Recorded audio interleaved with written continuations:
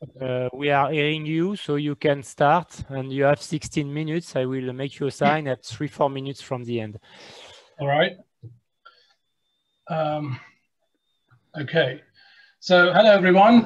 My name is Mahmoud. I'm a PhD student from University of Sheffield, the Department of Physics. And today I'm here to present our recent work on chiral topological photonics with embedded quantum dots. So the outline of my talks are going to be, I'm going to talk a little bit about the background of our field and a little bit of introduction. And then I'm going to introduce the system we are working on and a chiral valley hole topological photonic crystal interface. And then I'll spend a little bit of time talking about the comparison of a trivial and a non-trivial topological edge state in the same lattice. And then the next part would be a little bit of simulation and also experimental results on a topological ring resonator. And then the last part of my talk would be where we bring a chiral topological waveguide and a topological ring resonator together in a hybrid system and demonstrate how we can observe chiral behavior in such system. So first, a little bit of introduction.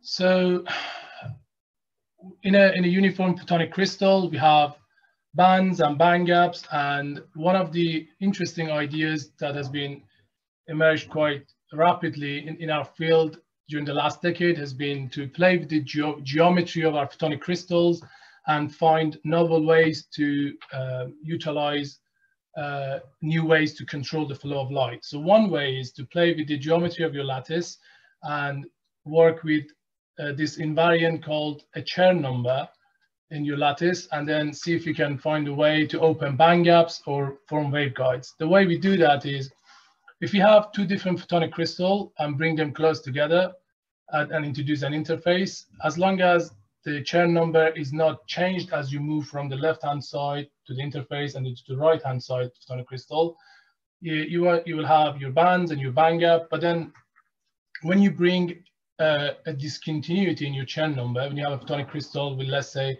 Chern number 0, and then other photonic crystal with non-zero Chern number, and when you introduce the interface, the annihilation of the Chern number necessitates your band to cross the band gap, and we call these the topological edge states or interface states.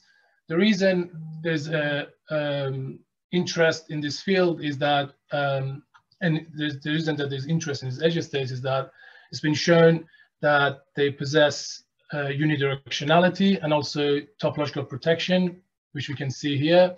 So propagation of light through these edge states can be protected against certain type of defects or deformation in the lattice, and also they're intrinsically chiral. We have a forward running mode and a backward running mode, and this chirality is also quite of big interest for quantum optics.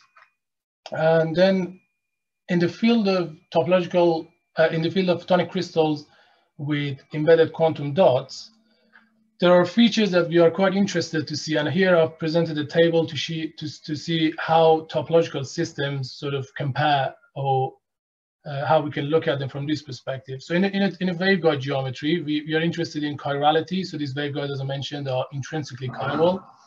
There's a consideration that the position of the quantum emitter in this system is important, that I'm going to talk about later.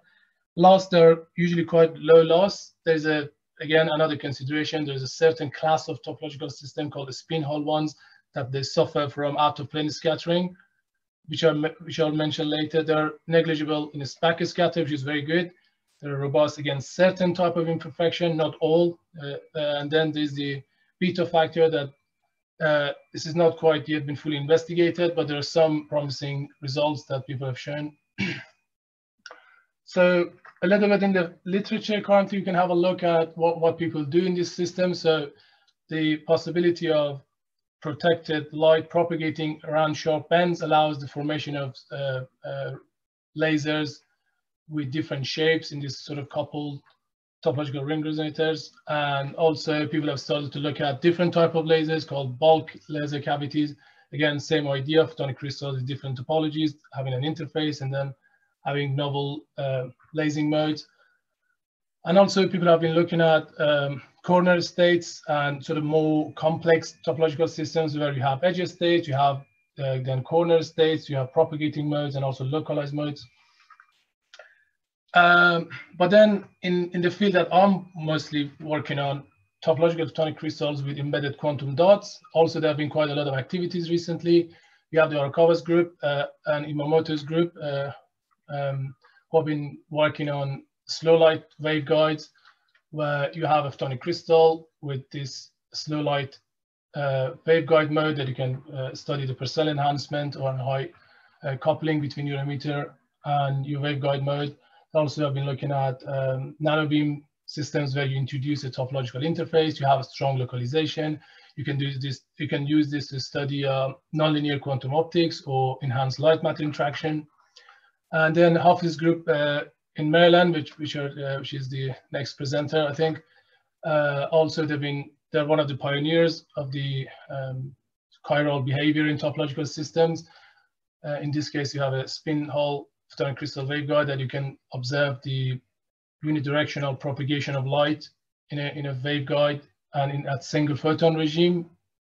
And then also in a Valley Hall system, in a more hybrid system where you have unidirectional mode propagating around the ring, and then you have a bus waveguide and you can access the chiral behavior from a quantum emitter in your resonator and observe that. And in addition to enhanced light matter interaction. In our group here in Sheffield, we've also been looking at Valley Hall systems recently in photonic crystals with embedded quantum dots, again, trying to study and utilize the chiral behavior in this kind of systems. Also, we've looked at spin Hall system as well to form ring resonator modes and see what we can do with those and what kind of application they could offer in our field. So the next part of my talk now is going to be our recent results on a chiral Valley Hall topological system. So the system is in a honeycomb lattice. We start from an unperturbed honeycomb lattice in a slab geometry, about 180 nanometer thick, and we form a honeycomb lattice, and then we start perturbing the lattice to open a photonic band gap. And as you can see here, so the dashed line is the open band gap, and the solid line is the honeycomb lattice, which is a direct point at K. And then by this perturbation, we can open a band gap and match this band gap around near infrared region where our quantum dots have photoluminescence. And then by introducing an interface between two versions of this perturbed lattice, we can form topological edge states, and through which we can form in a waveguide geometry, we can have a robust propagation of light. The details of the formation of the edge state, the Valley inversion, which results into formation of this edge states, are available in this reference in full details. Here, what I'd like to talk about is, in our system, we have a trivial mode and a non-trivial mode. So one of them is topologically protected. The other one is just a normal trivial mode. This allows us to directly compare the difference between the two. And if I so one of the benefits of a topological edge state is the protection against sharp corners. So I introduced this multiple bend system, and I have a look at a mode in my non-trivial region. And as you can see the light propagates without localization at the corners. And when I look at the full spectrum of a waveguide mode in such a system, you can see that within the non-trivial region, you can get robust propagation of light, whereas in the trivial region, the light, the propagating mode either backscatters or gets localized at the corners. So here we can directly see the difference in the same lattice and the advantage offered by the topological edge state. The next part is to have a look at unidirectionality. So as I mentioned in the introduction part of my talk, it's not that simple that just because you have an edge state, anything can propagate in a unidirectional manner. When you have a quantum emitter, we calculate a map called the chiral map, or the S3 Stokes parameter. It shows us where are the regions near our interface where there's a strong and high chiral contrast, and if your quantum emitter is, let's say, here in one of these high contrast areas, it can couple to our waveguide mode in a chiral manner, but depending where it is, it might not behave that way. So it's good to have these maps before we do such experiments. So if I do FTTD simulation, if a quantum emitter is one of these high chiral areas, you can have chiral behavior, sigma plus and sigma minus light. They will propagate in opposite direction. We experimentally put this to test, and if we make a waveguide slab with gallium arsenide, with indium arsenide quantum dots embedded in our lattice. So here I perform a raster map of my lattice, which demonstrates where are the quantum dots that are coupled to our waveguide mode. As you can see, they are tightly confined to the interface as we expect. So that's where we have our quantum dots coupled to our waveguide, and then we know by applying an external magnetic field, we can split the transition into sigma plus and sigma minus. As predicted by the simulation, they will propagate in opposite direction, which we can collect from the right, left and right output coupler, and demonstrate this chiral behavior of the transmitted light. So the next step is to use the topological protection and form a ring resonator. So we design a ring resonator in the shape of a triangle, and our FTTD simulation demonstrates that within the bandwidth of our topological gap, we can we have the trivial region, and then we have the non-trivial region. For the non-trivial region, we form this whispering gallery mode type resonator modes, and because of the protection, the quality factor can go quite high depending on the size of the resonator or the finesse. Essentially, for bigger ring size, you can have above 1 million quality factor in such a geometry. Whereas for the trivial modes, because of the back scattering of the corners, the Qs are limited to a few thousand. So to put this in a visualized manner, if you look at the ring resonator of size of 21, and by 21 I mean the number of unit cells in the side of a triangle is 21 rhombic unit cell. So that's how we that's what I mean by the size. So with that size, we get 100,000 Q, almost a bit more than that. And then this is the shape of the resonator mode, electrical field resonator mode. But for a bigger ring size, you can go to a higher Q and still get this absence of localization at the corners and a higher Q. So we go ahead and make such a resonator. Again, we use the gallium arsenide membrane, under-etched suspended membrane. With this kind of dimension, small holes and big holes of around 55 to 125 nanometer. And then we excite the ensemble quantum dots to reveal the photoluminescence that then show us the resonator modes. This is how they look like. We have, again, the trivial region, and then the non-trivial region. We observe these modes. And then we have a closer look by performing a raster map, which allows us to keep collecting from a corner of the ring and then raster the excitation laser everywhere to reveal where is the light coming from. As we can see, it's mostly coming from the tight interface of our resonator. So this is one of these trivial modes. And as you can see, because of the presence of the scattering of the corners, the light coming from one side of it is less intense. Essentially, if you like, the intensity drops when you excite the other side of the resonator. Whereas if you look at a non-trivial or protected mode, the intensity is fairly uniform all across the ring. So if you keep collecting from this position 3, and no matter where you excite, the light that you collect will pretty much be the same. And when we look at this quantitatively, for position 1, 2, and 3, when we excite at these different positions and keep collecting from the same position, we pretty much get the same consistent count rates, which demonstrates this protected propagation of light. Now, if you put both of these, Mahmoud, you have 2 minutes left. Okay. All right. If we put this two idea together, a chiral waveguide with quantum dots, a chiral waveguide, and then a chiral ring resonator, we get a hybrid system, a ring resonator coupled to a waveguide. This allows us to access the chirality of the ring resonator modes and collect it off our chip. So this is the FTTD simulation. So if you have an emitter here with either sigma minus or sigma plus light, depending on the polarization of the light from the ring resonator mode will couple to opposite direction. So here I'm showing a quantum dot in our ring resonator excited under the presence of external magnetic field. As you can see, left and right output coupler shows us the opposite circular polarization being collected from the end. And if you have a look at the trivial mode, again, because there's the back scattering at corners, the chirality is pretty much gone. As you can see, we don't observe the unidirectional propagation of light that strongly anymore. So with that, I end my talk and give you a summary. So we have demonstrated a quantum dot coupled to valley hall topological waveguides and also ring resonators. Our system allows us to directly compare a trivial and a non-trivial topological mode in the same lattice and show the advantage of the topological mode, both for chirality and both for protection. Also, we have the hybrid system, which allows us to access the chiral ring resonator modes in a resonator geometry.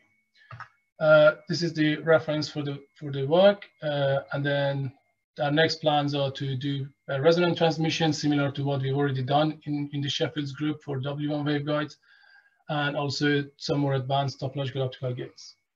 Thank you, and if you have any questions. Okay, thank you very much for the nice talk. You should raise hand if you want to ask questions, as usual, as we do all the day.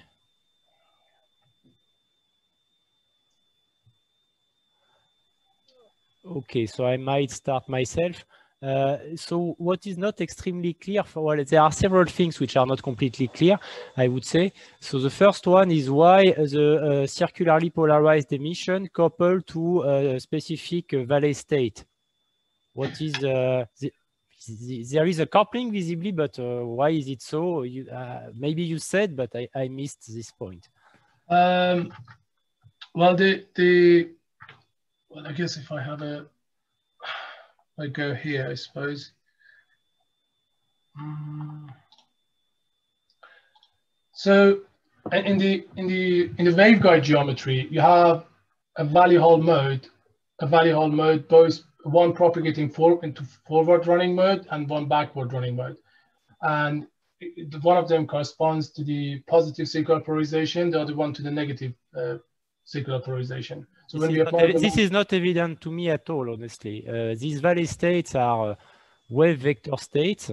They correspond to some wave vector of the Dirac point of the Honeycomb lattice somehow, with one direction of propagation, and then it tells nothing about circular polarization of light. Or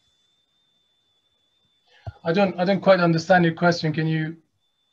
The valley and the polarization of light is not the same. The valley state in your lattice, it is a wave vector state. Mm-hmm. Well, the wave vector and polarization is not the same. So just to understand, I would like to understand why it is so. It is visibly like this, but why? Well, I mean, as far as my understanding goes, in here, the group velocity is determined by the slope, and we have one mode at K point and the other mode at K prime point, if that makes sense. Yes, exactly, yes. So, and then obviously, depending on the polarization of your light, you will couple either to one mode or the other one. So yes, but it's not clear why, in fact. I mean, what you say. Yeah, it's certainly like this, but I am asking you why, just to explain. I believe in a spin hole system, which is pretty much the same. The polarization of light plays the same role as the spin of an electron. So, if that makes sense, I suppose. And then it's like this is a photonic analog of a quantum Hall system, isn't it? So the polarization of light here plays the same role that the spin of electron plays in an electronic system. That's the spin up will go forward, it couples to a forward running mode, and the other one to the backward running mode. Here, the polarization is the same physics. Well, I don't know the mathematics, if that's what you're asking. No, because in principle, the valley and polarization is not the same. Yes. Okay. Diva, you want to ask? Or Mohammed, yes. Yes. Okay. May I comment? Because I'm not going to talk about this, but we looked at maybe that helps. So when I solve the Maxwell's equation, I have to solve it in a cell. It's a periodic system, and I have to solve it in a unit cell. Let's say it's a honeycomb cell.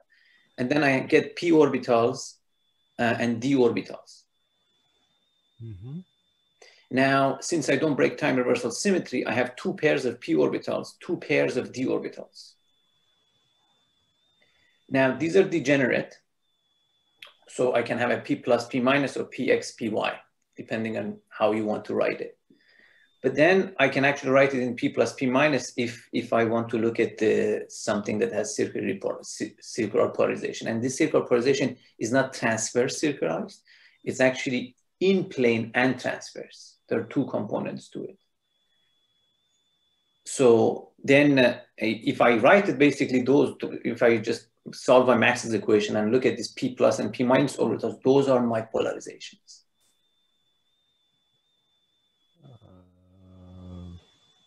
Well, yes. Yes.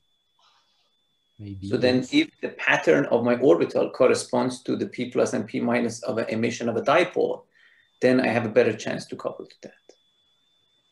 Then it's just overlap integral between the this TEM mode and the emission of a dipole.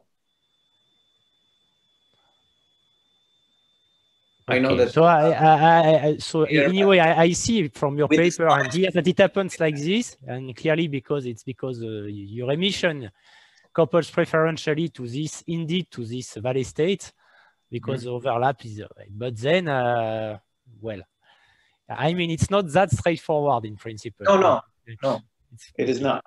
And it actually moves as a function of position. If your quantum dot is not at the right position, then you can actually couple to both of them. And that's what we saw in the experiment, that one of the referees would actually pushed us a lot, that said, oh, okay, this is spin momentum locking doesn't happen all the time. And it's true. It at only specific position. If you have a slide, at only specific position, you have spin momentum locking. Okay. Other questions or comments? Okay. So if not, I think we can thank Mahmoud again.